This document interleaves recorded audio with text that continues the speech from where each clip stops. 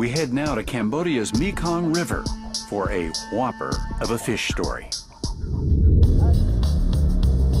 You've met National Geographic Zeb Hogan before on Wild Chronicles.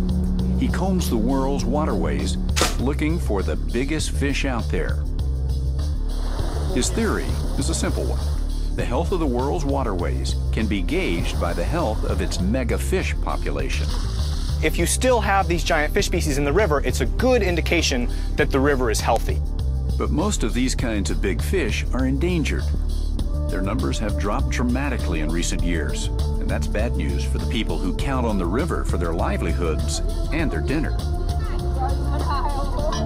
He's back in Cambodia, looking for the giant stingray. His first stop is the local fish market. Hey, here's a stingray.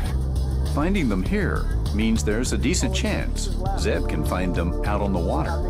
So this is a good sign. We found a small stingray. The water's low, it's clear. So we need to get out on the river.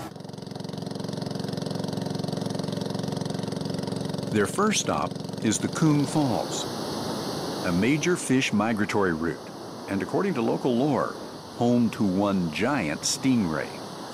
The largest stingray I've ever heard about, 400 kilos, almost 1,000 pounds, was caught right in this location, just below the falls.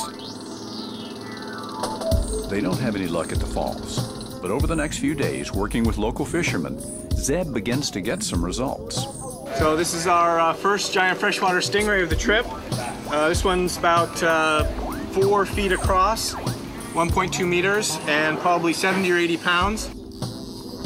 Zeb makes a couple of quick captures, but the rays aren't the giants he's heard about. But then... We got a call about a big ray, but I don't buy it, I don't believe it. So many false starts, so many rays lost. When he goes to check out the spot, he finds more than he bargained for.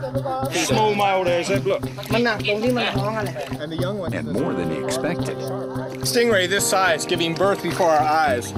And just a really cute little baby. The fishermen and Zeb gather around like proud parents. And it's big.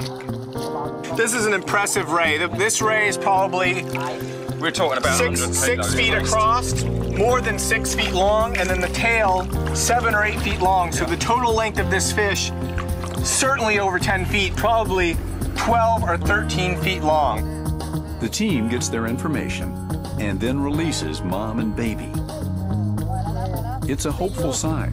One new member of a declining class of fish. Not a giant yet, but hopefully this baby will have time to grow.